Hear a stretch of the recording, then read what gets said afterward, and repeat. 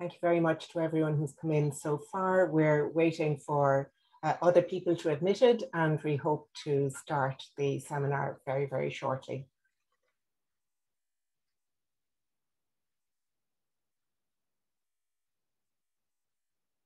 And just repeating, we're just waiting. The numbers are climbing steadily, and we're just waiting to get a few more people in. Very grateful to you all for signing in.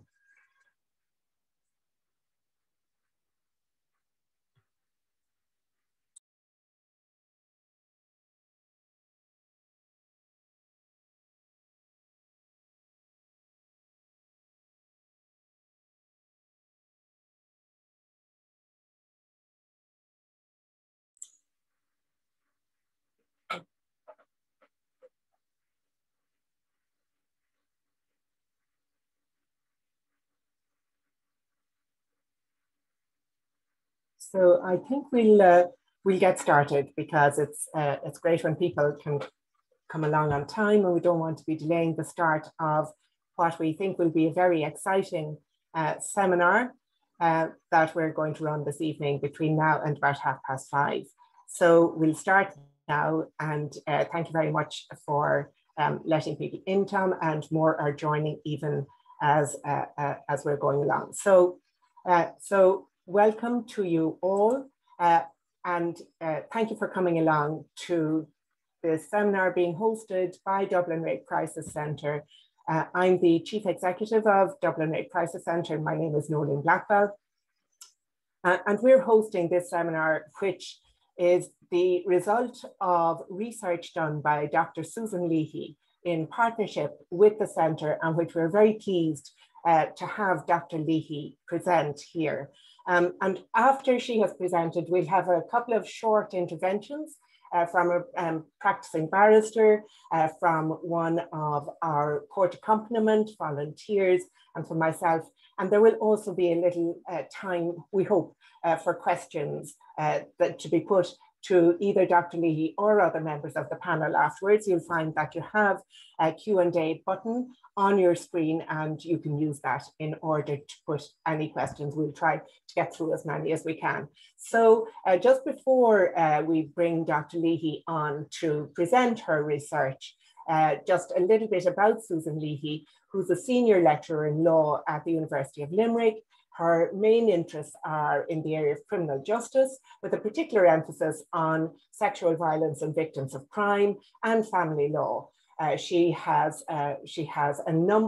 done previous collaborations in Dublin Rape Crisis Centre with Susan, and she has been a great friend to the centre and a great academic challenger to us as well in our thinking. And particularly we have to credit the work that she did when the Sexual Offences Bill and then Act of 2017 was going through, in terms of understanding it better and having the legislation describe consent in that. So she has published a lot of articles in the area of consent, Irish sexual offences, and quite widely. She's co-authored 2 books, one on sexual offending in Ireland with Dr. Margaret Fitzgerald O'Reilly, and the victim in the Irish criminal justice process, which she co-authored with Professor Shane Kilcommons, with whom she works in UL, and with Dr. Katherine Moore-Walsh and Dr. Emer Spain.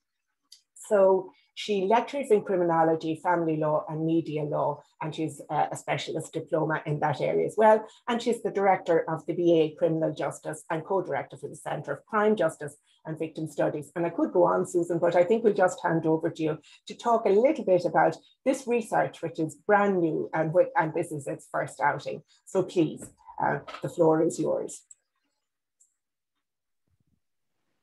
Thanks very much, Noeline. I'll just share my screen and get started.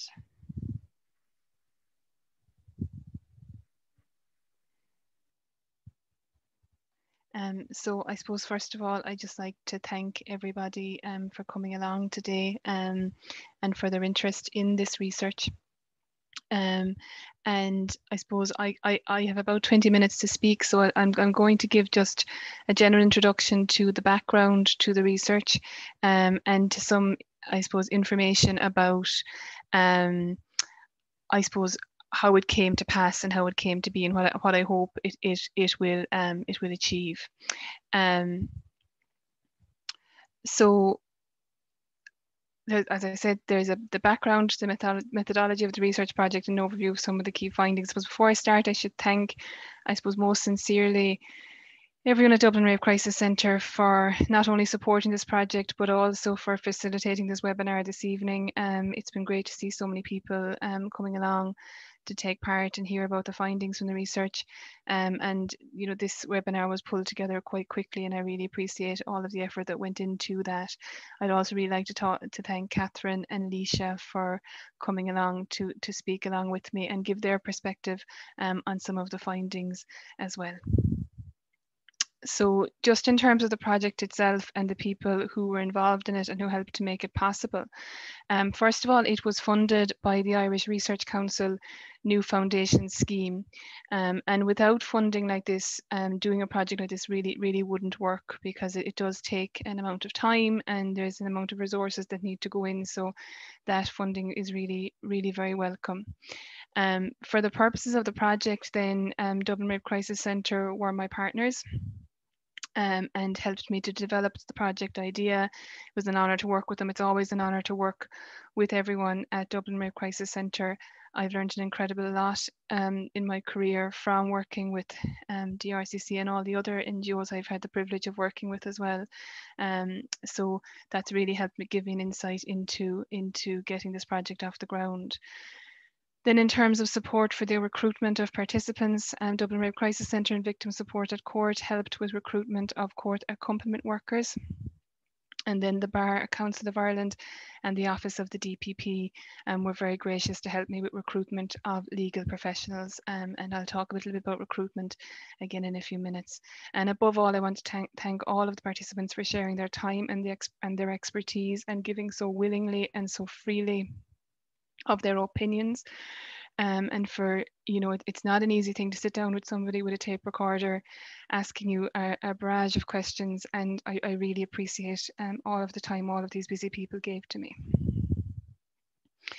So why did I want to do the study?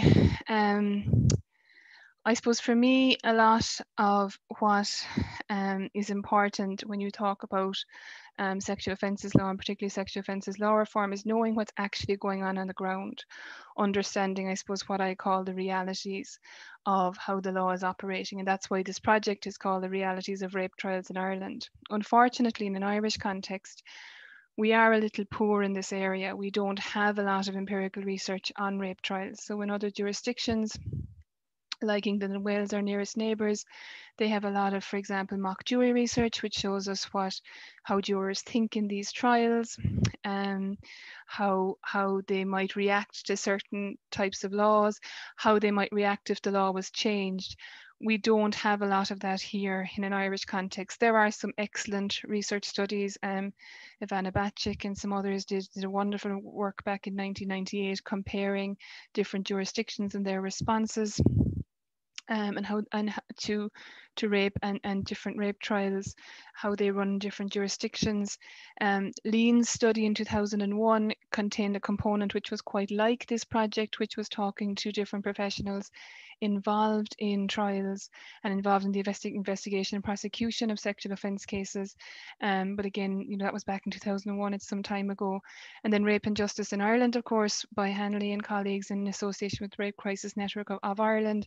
That was a groundbreaking study and a massive undertaking looking at attrition and key points of attrition. But that's where it stopped really. We don't have a lot of other information about how the people in the system think about what it's working, and how, for example, things like juries are thinking in these cases. So that's the gap I was trying to fill here. So just in terms of the method, and I'll step quickly through this. Obviously, I had to get ethical approval from my university to go and speak to everybody. Everybody who took part did so on the basis of giving informed consent beforehand. All interviews were audio recorded. Again, with consent, they were transcribed verbatim and then analysed. All participants took part on the basis of guaranteed anonymity. So anyone referred to in the study is only referred to by a pseudonym. So LP for legal professionals or AW for accompaniment workers.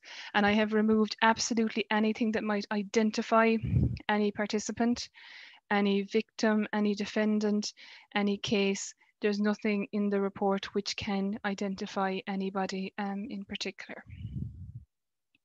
So, as I mentioned already, the participants were recruited with the support of Dublin Rape Crisis Centre, Victim Supported Court, the Bar Council of Ireland and the Office of the DPP.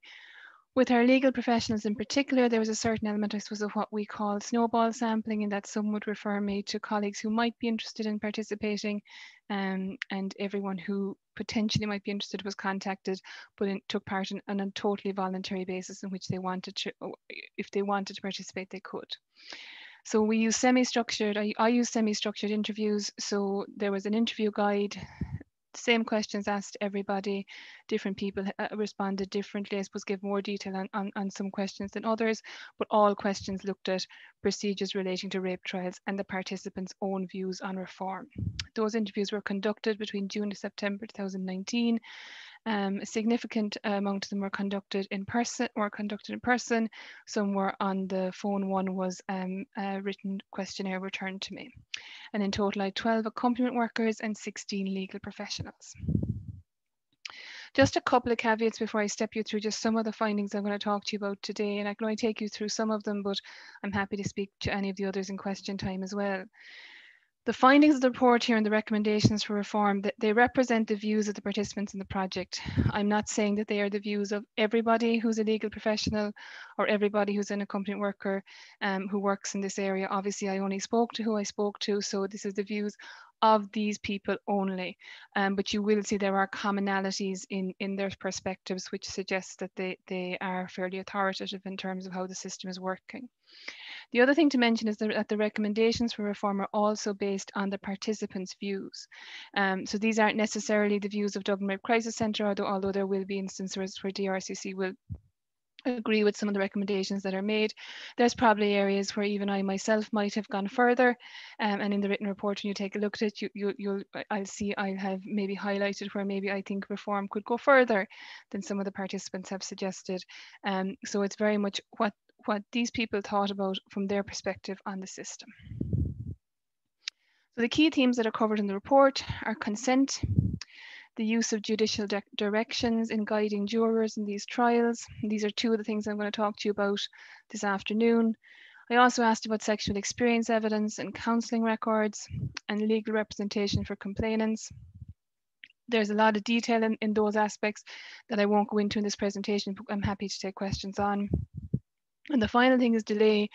And the reason I wanted to speak to delay a little bit was I thought the responses on this were particularly telling. And as an academic who has not worked within trials herself, though I was aware of delay, possibly wasn't aware necessarily of how problematic delay still is in the system, and the need to tackle that it's not just about tackling laws here, it's about tackling processes and procedures in the system itself as well. So the first thing I'm going to talk to you about is consent. So Noeline in her introduction mentioned that we have a new definition of consent, well, relatively new now. It's been in place since 2017, which introduced into Section 9 of the 1990 Criminal Law Rape Act a two-tier definition of consent. So that first tier states that a person consents to a sexual act if he or she freely and voluntarily agrees to engage in that act. And then in the second tier, there's a list of situations where consent will be deemed to be absent. I won't read all of those out. They largely replicate what was there at common law already. But I suppose for me as an academic, and for groups like Dublin Rape Crisis Centre, the significance of a definition of consent is that it was the state for the first time taking positive action to say what consent means in our jurisdiction, what it means in our law. So for me, it was a big step forward, and I was very interested to see what was happening on the ground with it, and what those involved in the system thought about the definition of consent. So in terms of timelines, that definition commenced on the 27th of March 2017, with my interviews taking place between June and September 2019. So one of the things that struck me, and I knew this would possibly be the case, was that although the definition had commenced 2 years prior to the interviews, legal professionals didn't have experience of it to date. And that shows that, again, delay in these cases that, cases that had happened or incidents that had occurred post March 2017 were still not coming before the courts. So it's a really important caveat here in my findings on this, that I suppose anyone I spoke to was speaking having not used the definition of consent in a trial process yet. But that said, there was still an ambivalence about its likely impact, particularly on the part of legal professionals. So here are some quotes from legal professionals on the definition of consent and its likely impact. So when they were asked what the impact might be, I don't think so, not hugely, because it is what it is. There's more words to be used in explaining it to a jury, but I think people have an idea in their own heads as to what is involved in consent. So they could listen to the words, but I don't know that the expanded definition will make a huge difference. Personally, I don't think it moves the matter backwards or forwards enormously. So what impact will it have? I'm not too sure that it will have an enormous impact, except I suppose it just emphasizes that there isn't a grey area on those particular things. So it's not that I think it extends anything, I just think it makes things a little crisper. The accompaniment workers, again, didn't really hadn't had experience of the definition in trials, obviously, because they're in the same situation as the legal professionals. But what was very interesting in the perspective from the accompaniment workers is that they spoke particularly about what consent means to complainants, what it means to them, having their own idea of what it means as they proceed through a trial, but also how important it is that societal understandings of consent are appropriate and are properly informed. So there's a couple of quotes on that. I think there's a lot more issues surrounding consent than just the legal definition. I don't think that just by defining consent that automatically that's meaning that all jurors that you will fully understand or overcome their own biases surrounding that area as well. It's a very small part of the overall reforms that need to be enacted. People that I accompany have a great sense of what consent is to them, maybe not the actual lawful definition of it, but what consent is and their kind of taking it is. So drawing on that and some conclusions and recommendations based on what I found there, well, one of the first things was what I knew already, that a definition of consent on its own in legislation isn't just going to lead to spontaneous changes, that more is needed to support it, that more is needed to make sure juries understand, first of all, the significance of a new definition of consent, but also that underlying issues like preconceived ideas about sexual offences or victims of sexual offences, so-called rape myths, don't continue to impact on consent. We also know that societal understandings of consent are just as important as legal understandings. And what I thought was quite interesting with the feedback from the accompaniment workers is, again, something that I've thought about recently, is that I suppose they felt that younger people had a much better idea of what consent was or what was involved in it than maybe older generations. And that maybe says something about our education and awareness initiatives as well. Are we targeting them effectively at all age cohorts and at all demographic groupings in society? Not only as a preventative measure, but also because any age group can find themselves on a jury in a rape trial as well. So we need to make sure that everybody fully understands what consent is. And this all links then as well to my next recommendation, is that when jurors are in trials, how do we make sure they understand the new definition of consent? So I asked all of the participants about using judicial directions in trials and I suppose maybe mirroring what is known as the Crown Court Compendium in England and Wales. And that is a publication which contains a list of model or sample directions which a judge can use in a sexual offence trial to guide jurors on things like consent, but also on things like preconceived ideas they might have about what a real rape might look like, how a genuine victim might behave or react in certain situations. So I provided participants with a sample from the Crown Court compendium and asked them to read it and then to give me their view on two things. One, whether they thought that a guidance like this would be useful in an Irish situation, so whether we should introduce some sort of bench book guidance like this for our judges. And two, if we were to introduce it, when should such guidance be given? Should it be given at the start of the trial, at the end of a trial, or both? So I'm going to read this to you because I think it is worthwhile to see what the guidance is like. So this is about avoiding assumptions about rape. It will be understandable if some of you came to this trial with assumptions about rape. You may have ideas about what kind of person is a victim of rape or what kind of person is a rapist. You may also have ideas about what a person will do or say when they are raped. But it is important that you dismiss these ideas when you decide this case. From experience, we know there's no typical rape, typical rapist, or typical person that is raped. Rape can take place in almost any circumstance. It can happen between all different kinds of people, and people who are raped react in a variety of different ways. So you must put aside any assumptions you have about rape. All of you in this jury must make your judgment based only on the evidence you hear from the witnesses and the law as I explained that to you. So there was no significant resistance amongst any of the participants to using this type of direction in Ireland. You had most legal professionals happy to see something like this being introduced, but where they differed was where such direction should be given, whether it should be given at the beginning or the end or both.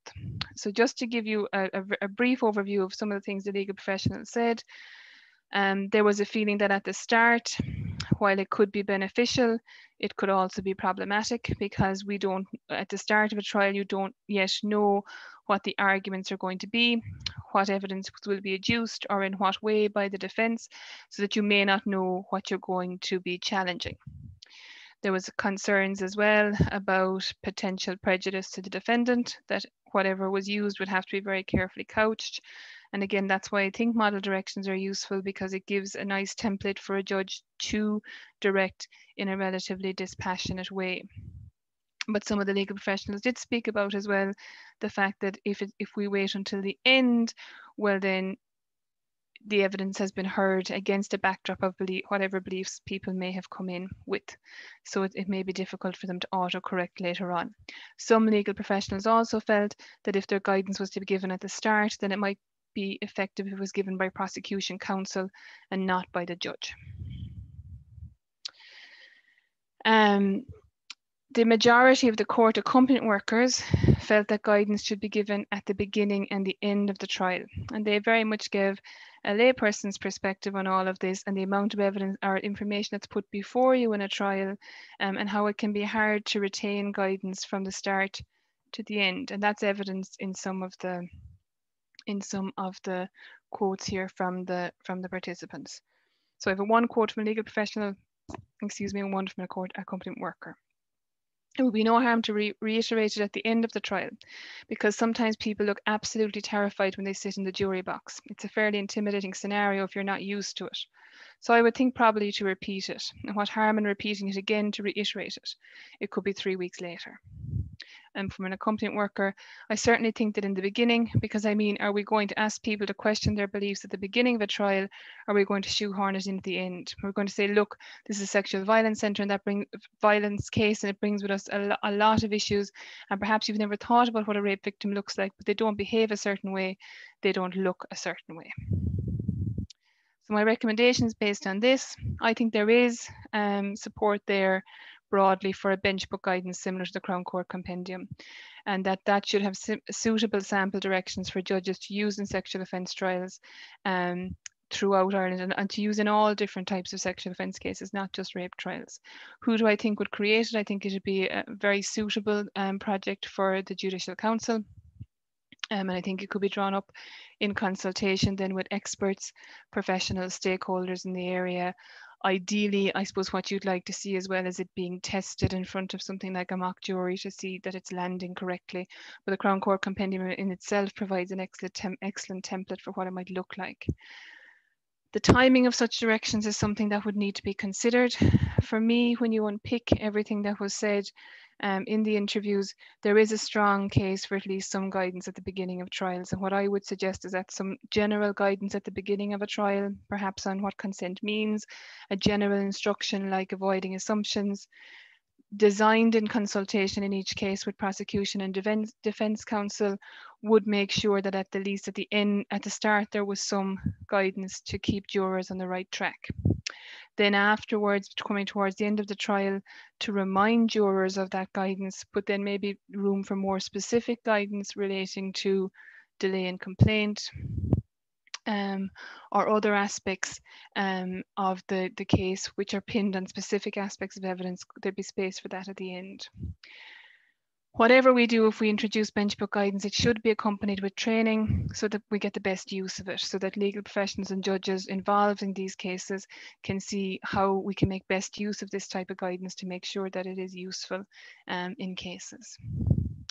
And the final thing I'll talk about is delay, and I hope I'm doing okay on time.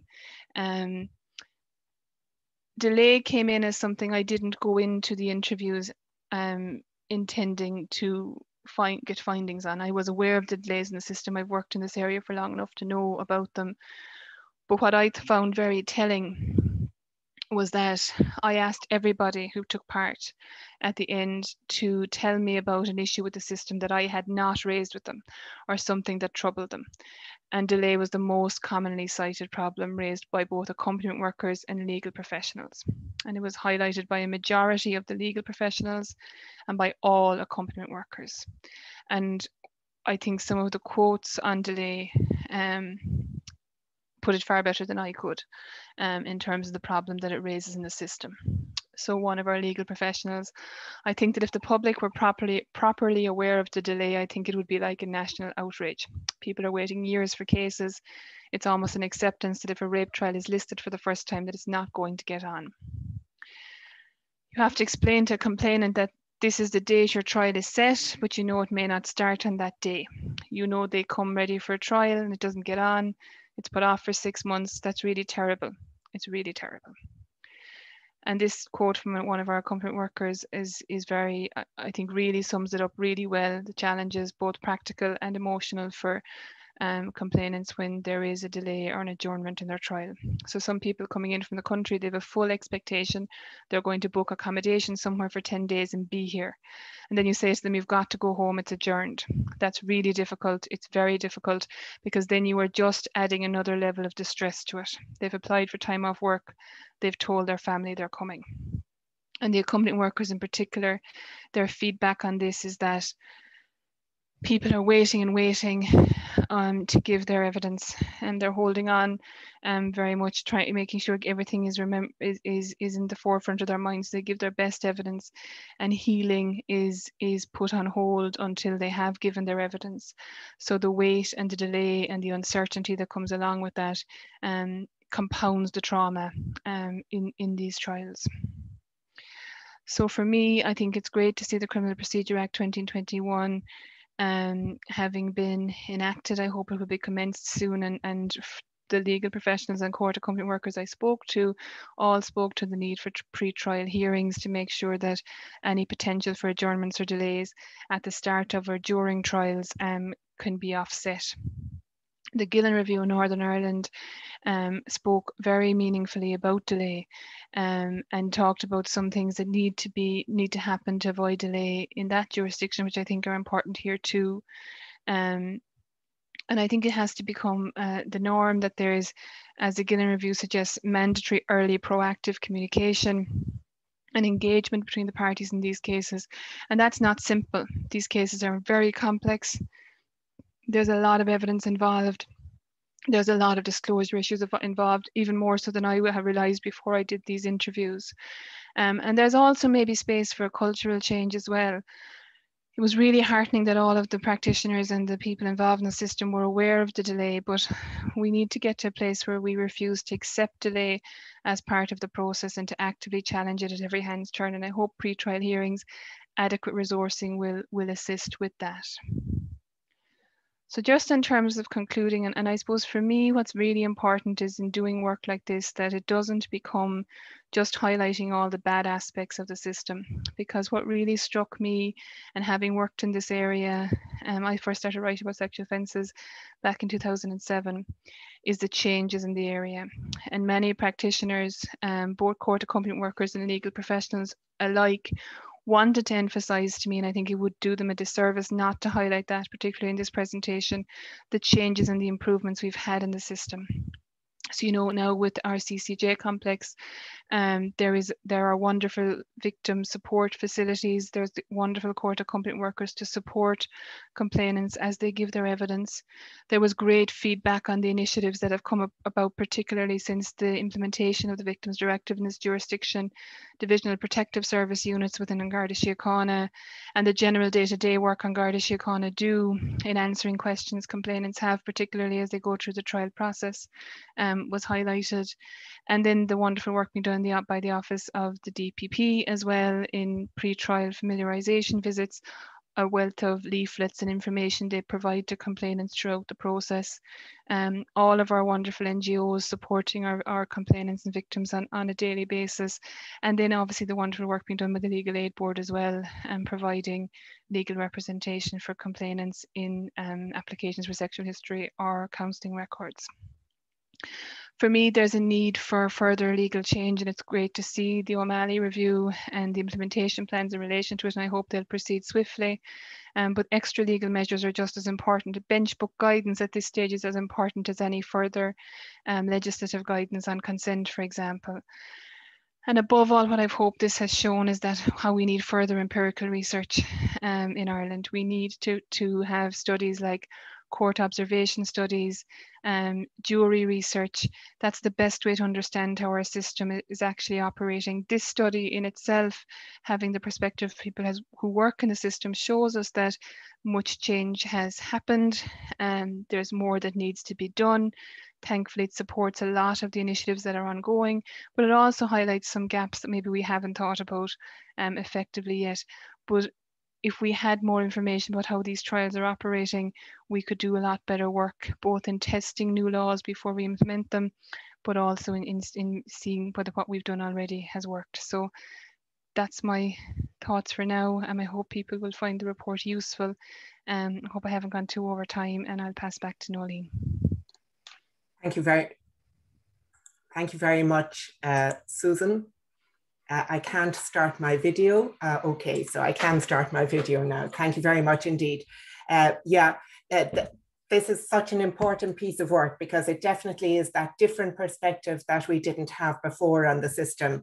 And undoubtedly we can, we need this kind of view, and we need that further research. Okay, I'm going to have a few words to say myself in a little while, but I want to introduce and bring onto the screen as well two other people who will briefly comment on this excellent work. And I should say two things. First of all is the report will be available on our website after this seminar. So drcc.ie, it will be on the front page of the website on one of the sliders, so people can access it, and a little briefing note that our wonderful Yvonne Woods has done as well.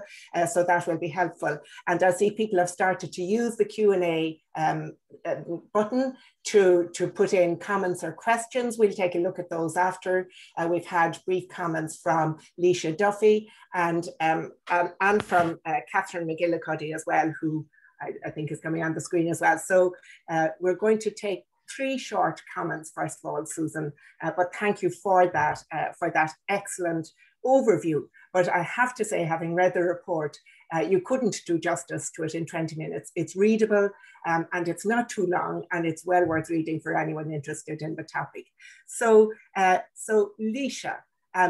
Leesha Duffy is one of our most experienced court accompaniment volunteers with Dublin Rape Crisis Centre, and is an absolute star. And I have to say, it also gives me a chance to recognise the work of volunteers done in the centre as well. And Leesha definitely is one of our star turns. Leesha, could I maybe just ask you to do a brief intervention on the topic and on the work you do in court accompaniment as well. Thank you. Sure. Thanks, Noeline. First of all, I familiarise the victims, I'll call them victims, the clients, whatever, with the court, show them around the court, do logistical stuff, tell them practical stuff like putting their phones on silent, and help them out with, during the court case, sometimes there are various issues, as in, I was actually came from court today, but the defendant doesn't have to give evidence. For instance, the person I was with thought, yes, this person will trip themselves up, and when they're being cross-examined, etc., they actually don't have to take the stand, and the judge says that at a later stage. Little points like that. There are breaks, jury breaks. This is quite normal. Should there be any points of law to be discussed, the jury are asked to leave the courtroom, everybody leaves. And sometimes these are the sort of things we do. That's why I'm explaining this.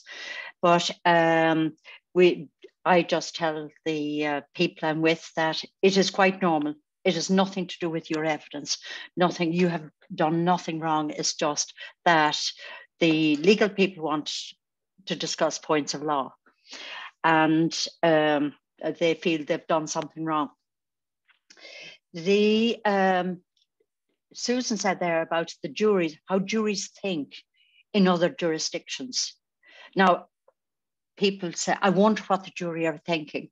I would love to see something like that here, that we have a facility here that can show us, guide us and say, how do juries react? What do they think? Because you can see from the body language sometimes of jurors that they're absorbing something, or somebody is upset, a juror is upset for something that's said. It would be great also if the judges or the legal people gave direction to the jurors at the beginning. I think at the beginning and at the end, because sometimes they're not quite clear.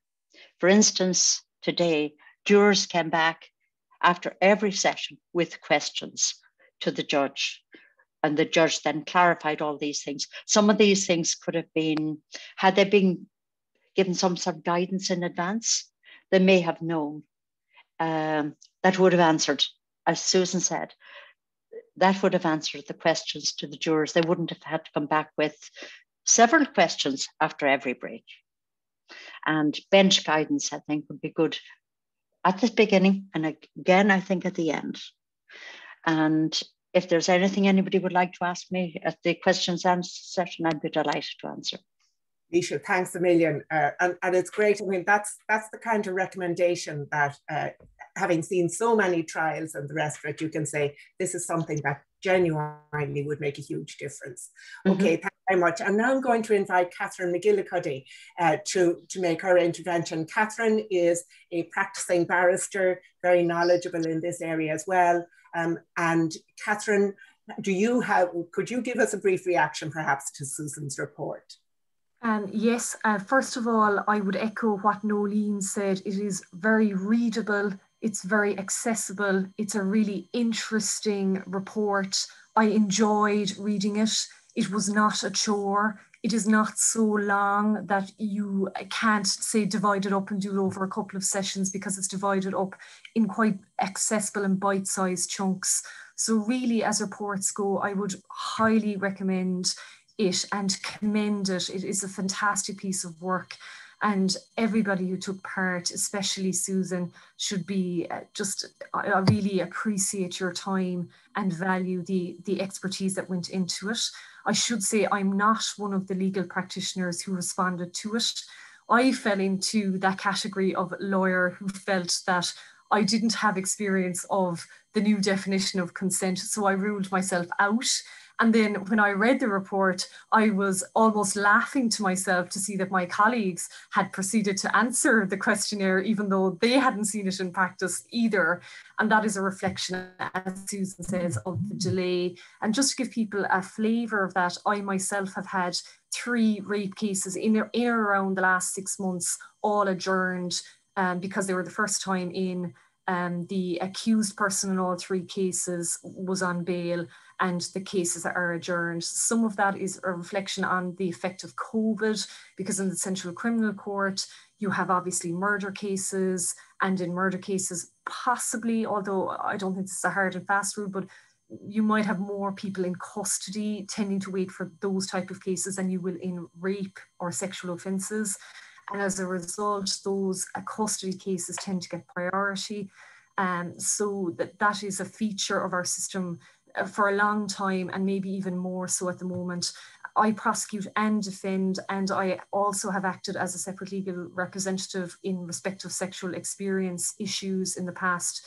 And I have seen in practice all of the points that Susan has made, that the delay affects the accused person and the complainant. It really is a case of justice delayed is justice denied. And I was particularly struck by the comment in the report that said that there was one person, or I think a court accompanying person, had pointed out that they remembered a complainant who had delayed getting counselling until the trial was over, for various different reasons, but partially as a protective mechanism for themselves. And I found that, just on a personal level, very sad that a person would delay a process that may be of benefit to them in terms of, you know, a long-term recovery, if that's the right word, because they wanted to do the trial first, and the trial then is delayed several times. There's something wrong with that picture. And I think really we will need more judges is a #1 thing there, more judges, more courtrooms. I know the cases are spreading around the country, but really until we have judges who are available to take up the cases, the delay will form a feature of it. In respect of the definition of consent, one thing that I would love to see is what judges make of the new definition. Obviously, they're not part of this research. That's not a criticism by any means. But in terms of engaging the Judicial Council going forward, I would love to see a similar type of questionnaire used with them, because they are the ones who charge the jury, who tell the jury about the law.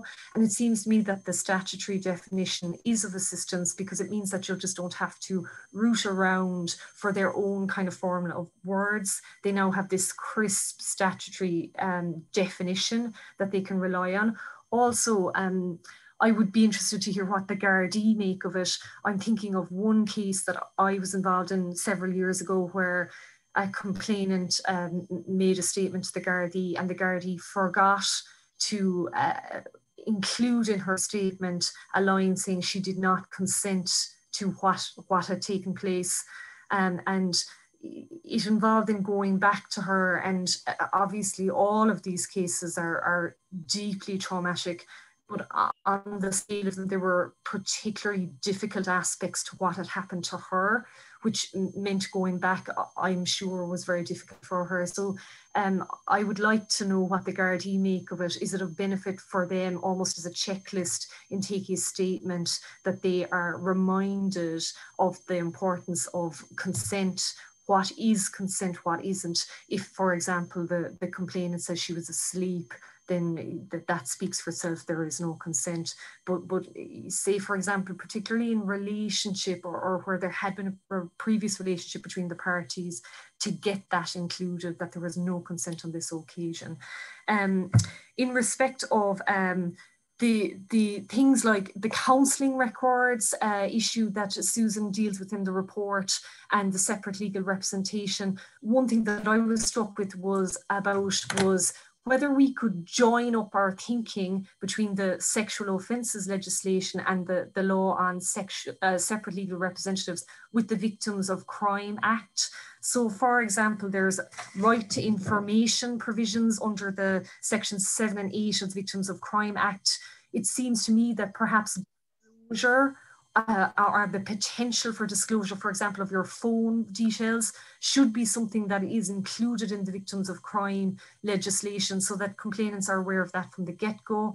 Similarly, I know that Susan touches in respect of the sexual experience, whether perhaps, you know, your mobile phone, or perhaps maybe if you were on dating apps online, if these were things that would form part of your sexual experience. And it seems to me that that ties in with the provisions under Section 21 of the Victims of Crime Act.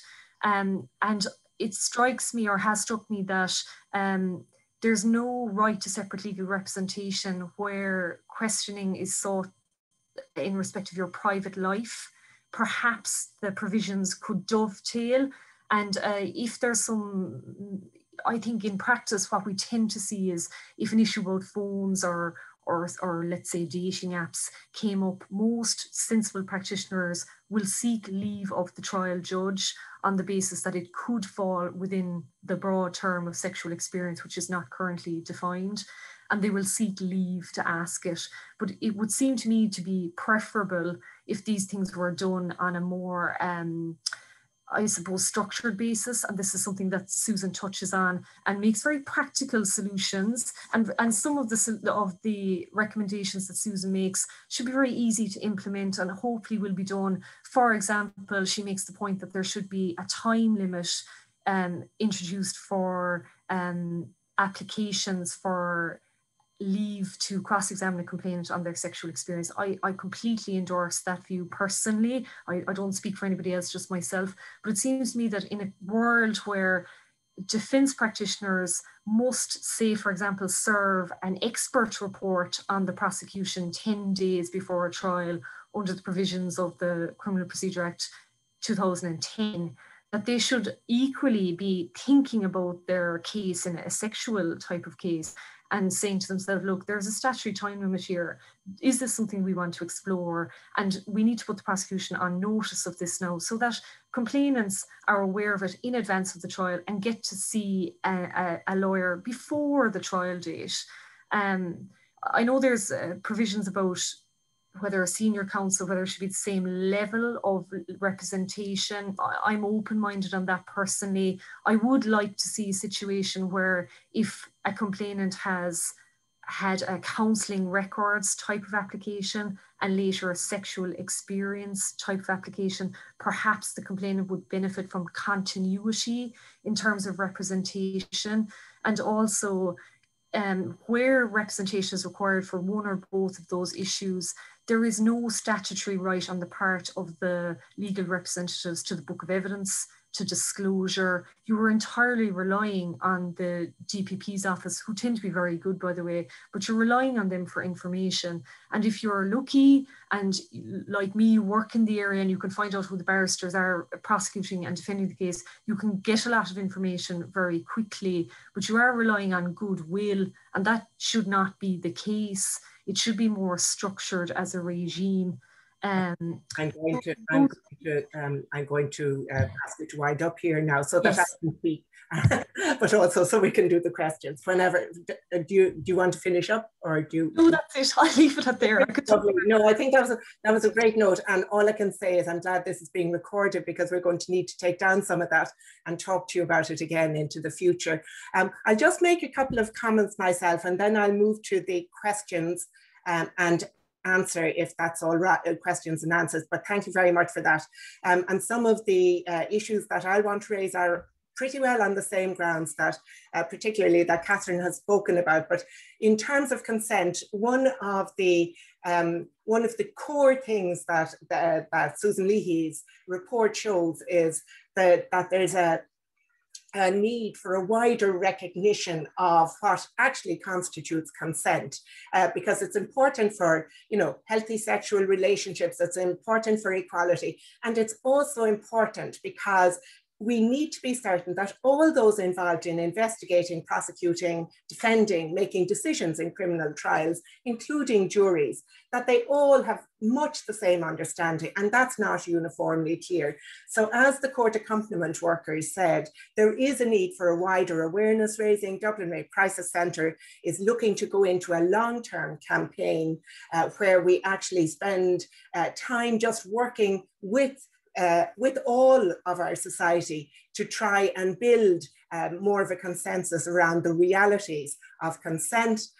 Also, that question of judicial guidance to juries that Leesha spoke about. I suppose it's very bold of me to say, but I'm not in practice anymore, so I can say, I think, it might not only be necessary for the juries. It may be useful to have some sort of templates which would inform the legal personnel in a trial including the judges, who are all part of society and may therefore be party to many of the misconceptions that there are about what is and is not consensual sexual activity. And also as something to whet your appetite to read the report, Susan also makes some really important points around how, in terms of consent, we also need to be looking at coercion being the opposite of consent, not just force, not just being asleep, not just being so intoxicated that you can't give consent. In terms of what Katherine was talking about in sexual experience evidence, one of the things that the report says is that the legal professions and indeed the court accompaniment people were generally of the view that the current rules in this area were working well, and that evidence of sexual experience is only introduced where it's genuinely relevant. She does make the point about it would be useful to analyze case files, and this is something that has been on our back burner for a long time. And there'll be people at this seminar whom we'll need to get back to about that to try and advance it. But actually, the question of sexual experience evidence is very contentious because, for instance, in a study led by the academic and barrister Senator Ivana Bacik back in 2010, commissioned by DRCC at that time, it found that 70% of rape suspects who wished to use the victim's sexual experience in the defense were granted permission to do so. So that's not saying everyone applied to it, but of those who did apply, 70% were granted permission. And of those, half of them were applying for it on the basis that the victim was promiscuous.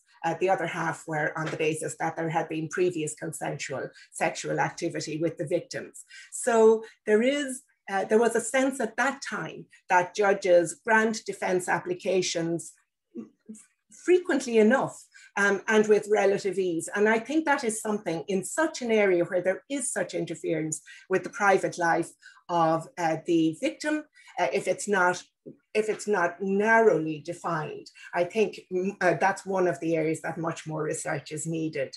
And in the same way, and I see there are questions in about counselling records, I'll be coming back to those, but we would have a real question as to why it is necessary at all for evidence, and that's something that has to be, I think, really interrogated well now. Why in this area of crime alone, does somebody look for that external evidence of counselling recommendations?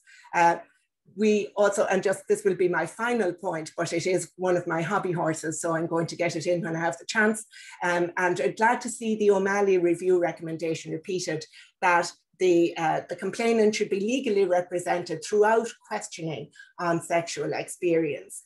And while this is probably one of the areas where we would go further than the recommendations suggested by the research, because people, in both the court accompaniment people and the legal practitioners seem to think that it would cause unnecessary complications and that the system worked as it does.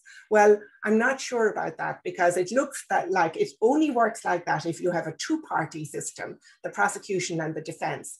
There really is a third party, as Katherine was saying now, in the mix, and that is the victim with statutory rights, with fundamental human rights, and their rights are not being well represented in this way. And when you look back on it, it has been, things evolve over time in law. And until the 19th century, there was no need, it seemed, to give the accused a right to counsel.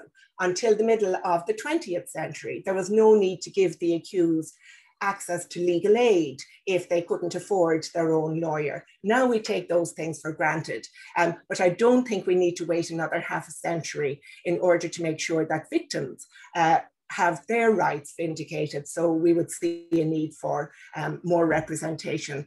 And just my final point is, there is such a need for a court reporter of some sort now, court observation, and that is something that we could set up reasonably easily, I think. So, so there's something we could think about quite quickly, because we know so little about trials. So I'm going to turn briefly, if I have everybody, if I have Susan and Katherine and Leesha in on the call, which I think I do. Here we are. I'm going to throw a couple of questions your various ways. A couple of them relate to delay. And one of the questioners says, having spent many years investigating serious sexual offences in other jurisdictions, I cannot find any real answers as to the delays in sexual offences getting to trial in Ireland. My personal experience from investigations of this nature, from the point of complaint to the point of trial, was usually 12 months, and Ireland has a long way to go to meet that mark, is one practitioner's view. And somebody else asked, what reasons are given for the delays in starting trials? And I don't know, Susan, do you want to take that first?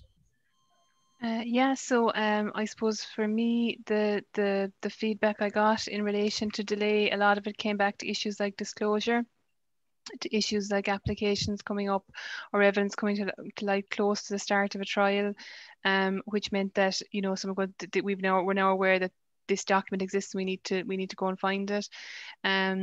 There were some issues around resourcing. So some people just mentioned just not having enough courtrooms and just not having enough judges. There was no real clear defined reason why the delay happened. And I think Katherine touched on it really well when she talked about the fact that a lot of people did mention as well, where you have a defendant on bail, that there's a sense that it can be adjourned more easily. And I suppose that's one thing I thought about the report. The delay is to everyone's disadvantage. It's a benefit to nobody in the system. It's obviously highly traumatic for complainants, but also for defendants and for people who work in the system as well. I imagine it's very difficult to have these cases lingering on and on.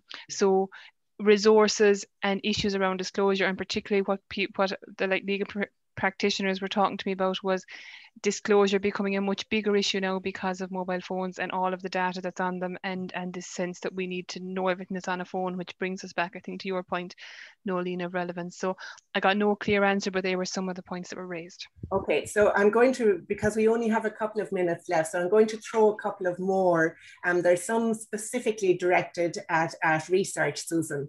So and a lot of nice compliments as well. But is there any research in England and Wales on the impact of judicial directions in relation to myths and misconceptions? So this point that, you know, where the judicial direction would help rebalance myths. Yeah.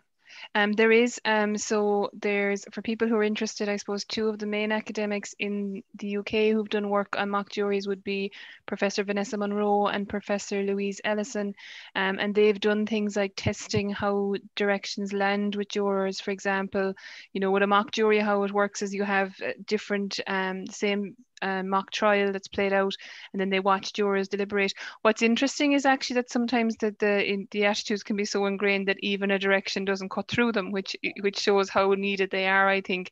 But yeah, there is guidance on there is, I suppose, research on them, and how they can be effective. Yeah. And another question on research is, are you aware of any research into the decision-making processes of the DPP as to whether they'll proceed with a sexual assault case? Oh, now that's a tricky one, but yeah. So yeah. The only study on kind of touching on that would be Rape and Justice in Ireland from 2009, from when they did look at the key points of attrition. There's three strands to that research. One, looking at why people report or don't. Two, looking at, to a certain extent, DPP decision making, or at least the types of cases that are proceeding or not, and then the trials themselves. But again, I suppose it's very, very difficult for the office of the DPP to take part in some of those types of research as well, because they have to be very careful in terms of GDPR and right to fair trial and all of that. And a practical question then from and the sort of practical question that's useful. Who funds that kind of research in other jurisdictions? And is it something that the Department of Justice or the Law Reform Commission might do here? It'd be wonderful if the Department of Justice or the Law Reform Commission did it here, so that's a call for it. But yeah, it depends. It can be funded by different academics going for academic research funding bids, or it can come from state organisations. I know some of the people that would have done it in the UK, it would have been, you know, things like the the funding I got from the Irish Research Council, but a really interesting one for people to take note of that was published recently is from, which is I think is a very doable way of doing it as well, is the Northern Ireland Victim Support Northern Ireland in February 2021 launched their Court Observers report, where they had lay people attend trials from 2018, 2019. They trained them and they observed trials, and that report is a fantastic read and is a very doable way of doing this type of research as well. Okay, this one might be more towards Katherine and Leesha in some ways. I'm not going to read the comment in full, but this is in relation to somebody who has a friend going through the system. And she was told, this woman was told by the courts she couldn't engage in her own counselling during the time of trial. Is this the norm? It's not a fact. But Katherine or Leesha, have you heard that a lot? No. No. No, okay. No. So we'd like to think that's not the norm. It's not what we've heard, but it is awful to hear that. And it does show the need for further information and advice for people along the system. And kindly, this person also says the National 24-hour helpline was a great support. And just to remind everyone on the call who needs it as well, there is a National 24-hour helpline for anyone who needs support in relation to sexual offences. So I am missing out on a couple of questions, but there will be lots of questions, and I think these are things we will be coming back to. But I'm going to close the seminar here by saying a very big thank you to Susan Leahy for her thoughtfulness in thinking through this research in the first place, because that was a large part of it. She had to kind of conceptualize what was needed in this area where such research doesn't exist. She did that.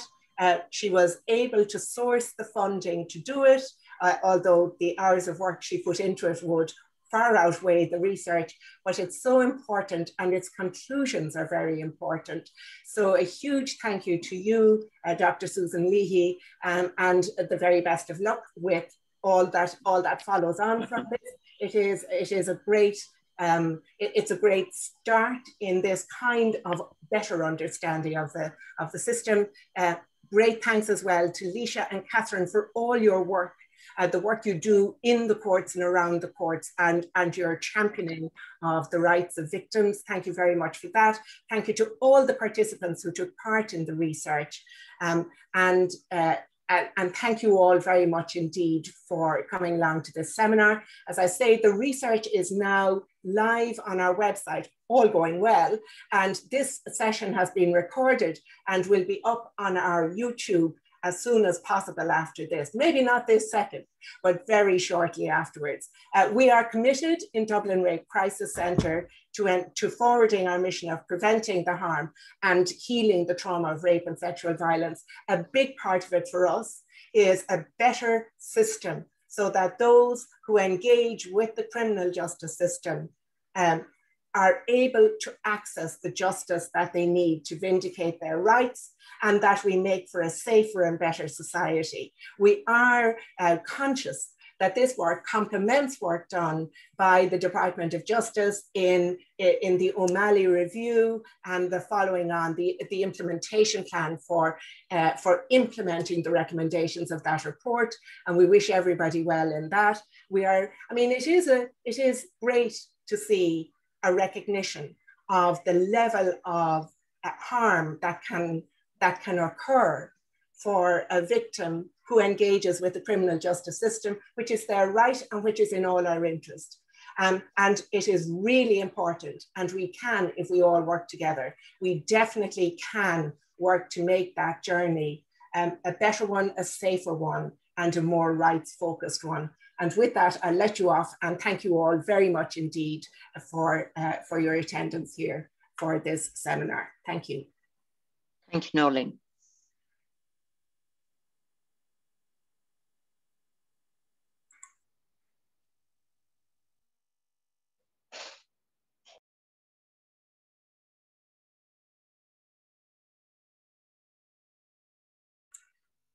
Okay,